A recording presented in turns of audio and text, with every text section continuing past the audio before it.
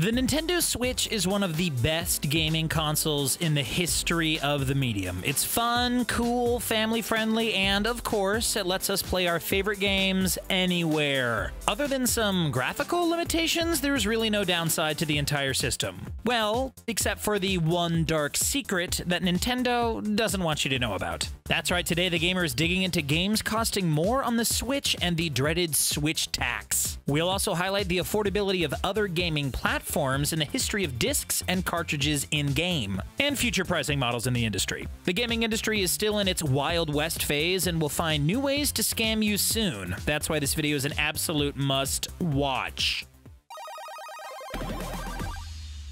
The cost of gaming. One of the biggest selling points of the Nintendo Switch is that it's one of the most affordable gaming systems on the market. With a $300 launch price that's remained pretty constant, there's a good amount of truth to that. When you consider that the undockable Switch Lite only costs $200, the Switch quickly becomes a go-to gift for younger gamers or a companion device to another console. Then again, if you are a solo Switch gamer, power to ya. There are more than enough games across every genre on the Switch to keep you busy. Compared to the other current-gen gaming systems, the Switch is arguably the best value proposition. At its launch in 2013, the PlayStation 4 would set a buyer back about $400, which is fair, but didn't wash the PS3's $600 launch price out of most gamers' mouths. The enhanced PlayStation 4 Pro premiered 3 years after the OG PS4 and also cost $400. The Xbox One, well, that was even more expensive and cost a whopping $500 when it premiered in 2013. However, Microsoft decided to cater to as many demographics as possible and released several revisions of the Xbox. Consoles in the Xbox One S series cost between $300 and $400 depending on the model's storage capacity. The souped-up Xbox One X premiered in 2017 and also cost $500. 2 years later, the extremely affordable Xbox One S All-Digital Edition premiered at $250, but could not play physical versions of the games. While the debate over which version of the Xbox One is best will rage on for years, we can all at least agree that they have really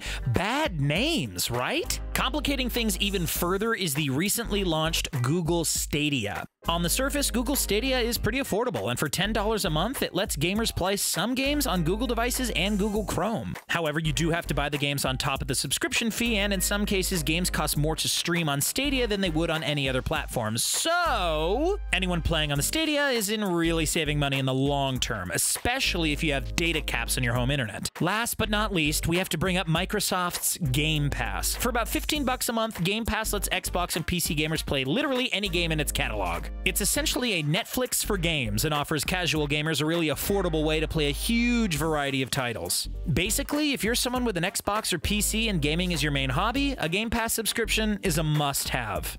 Okay, that covers just about every major way to play games today. Man, have we come a long way since the original Sega Genesis Super Nintendo console wars. One thing that we should definitely mention, though, is that unless there's a sale or something, games usually cost the same on Xbox, PC, and PS4. This is usually true for the Switch too, but not always. And the reasons why some games cost more on the Switch are actually pretty bizarre. Switch cartridge costs and the Switch tax.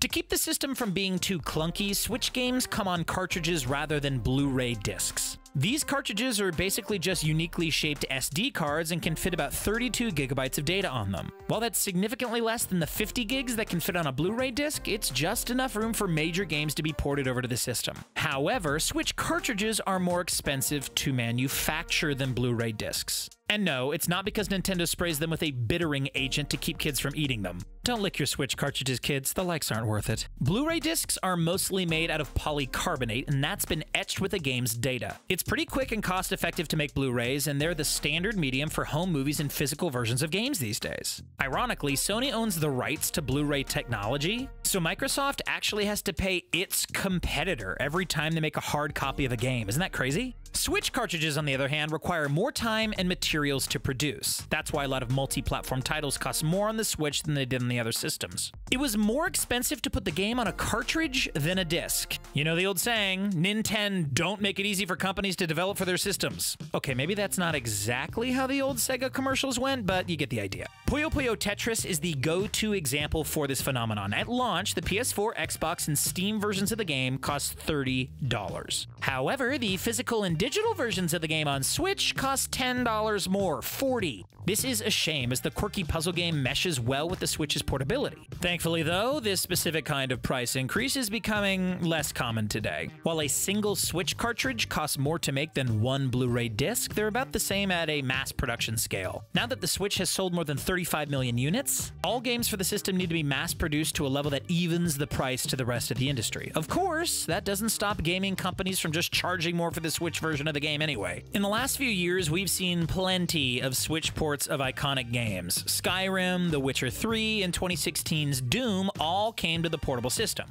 However, each of these games cost $60 on the Switch, despite their original versions releasing years prior and selling for much cheaper. Since the Switch is pretty dissimilar from the other major gaming platforms, more work has to go into porting games to the Switch in the first place. This means that a lot of game development companies feel like they can get away with pricing a port like this as a brand new game. If you ask me, that's pretty morally ambiguous, and not the best for consumers, you know, us. One thing is for sure though, some way, somehow, somewhen, Bethesda's gonna find another new way to sell you Skyrim. And we'll buy it.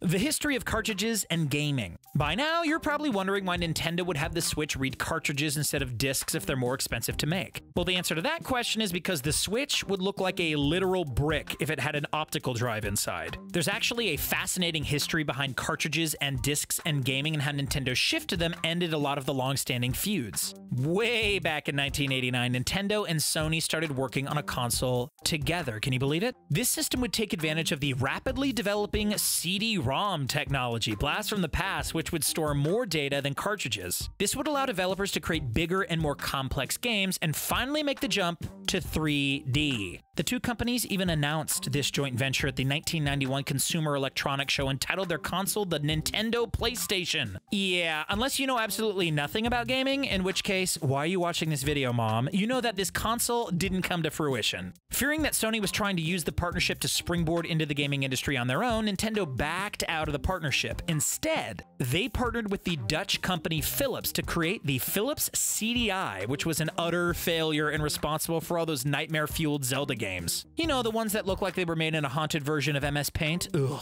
The dumpster fire that was the CDI convinced Nintendo to stick with cartridges for the Nintendo 64. This started the company's trend of using less graphically intense hardware in their systems. Sony, fueled by spite and now convinced that the future of gaming was disc-based, developed the PlayStation anyway. That's right, a disagreement over cartridges and discs led to the creation of one of the biggest names in gaming. This conflict would have wide-reaching consequences and burn several bridges in the gaming industry. For instance, the dev company Square, now Square Enix, used to release all their major games on Nintendo systems. Final Fantasy 1 through 6, Super Mario RPG, and Chrono Trigger all played major roles in elevating Nintendo's consoles to the top of the market. However, Nintendo's decision to stick with cartridges for the N64 made Square decide to publish the iconic Final Fantasy VII on the PS1. This created a major rift between Nintendo and Square that lasted literal decades. Only with the release of Dragon Quest XI: S Echoes of the Elusive Age did Square Enix publish one of their tentpole series on a Nintendo console again. It took that long.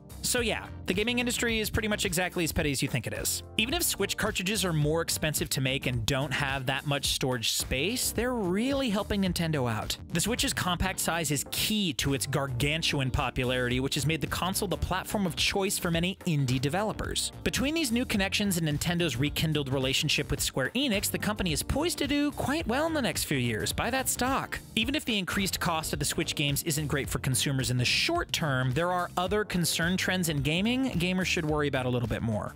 Future cost concerns in gaming. While the price bump in cartridge games and the Switch tax is a major bummer, it should solve itself out before too long. As the average number of Switch game sales increases, cartridges will be mass-produced and games will be directly made for the Switch. This won't stop Nintendo and other game companies from ripping people off in other ways, though. Console owners, and Nintendo in particular, have heavily increased incentivizing gamers to buy digital copies of the games. While digital copies of games do use zero physical resources and are usually more convenient to purchase, there's a shady element to that too. Funds from developer game sales go directly to a game publisher and the platform holder, since there isn't a retailer to take the cut. Digital sales might seem like a better way to support the people who make your favorite games, but they also directly lead to the closing of gaming spaces. You know how GameStop isn't doing so hot lately? Yeah, digital game sales has a lot to do with that. Furthermore, consumers never really own digital games like they do with analog ones. A platform holder can pull a game from their library for various reasons and prevent players from re-downloading a copy. The most famous example of this is how Ubisoft made the Scott Pilgrim vs. the World game unavailable after their license to publish the game had expired.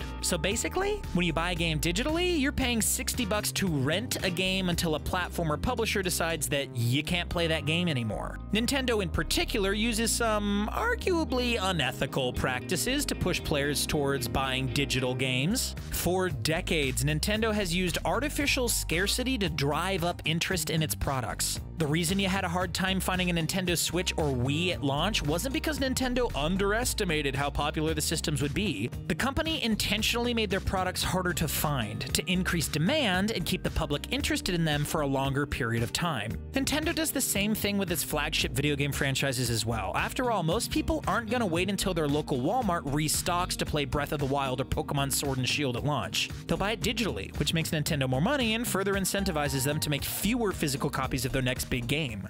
Hello, I like money.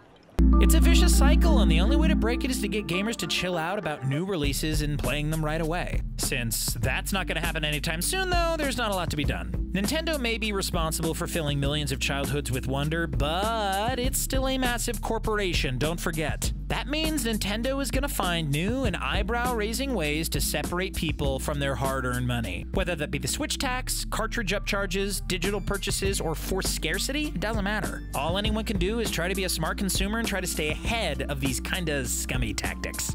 What do you think about our breakdown of Nintendo's shady business practices? Please let us know in the comment section below. While you're there, be sure to subscribe to The Gamer, like this video, and ring that bell. We've got plenty more videos about gaming industry secrets coming soon, and you're not going to want to miss a single one of them.